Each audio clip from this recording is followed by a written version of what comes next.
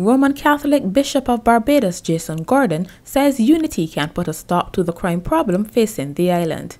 He made the suggestion on Thursday at the 10th anniversary meeting of Cygnus Caribbean, the Catholic media movement. What we're witnessing is something in its embryonic stage still in Barbados, thank God, and something that if Barbados comes together around it can be dealt with and settled.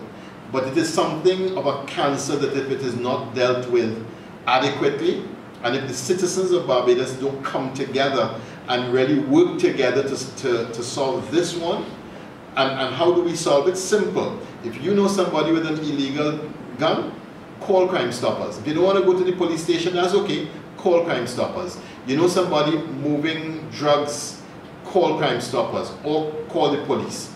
If we as citizens don't take back security of our country, then we as citizens will see it slipping away.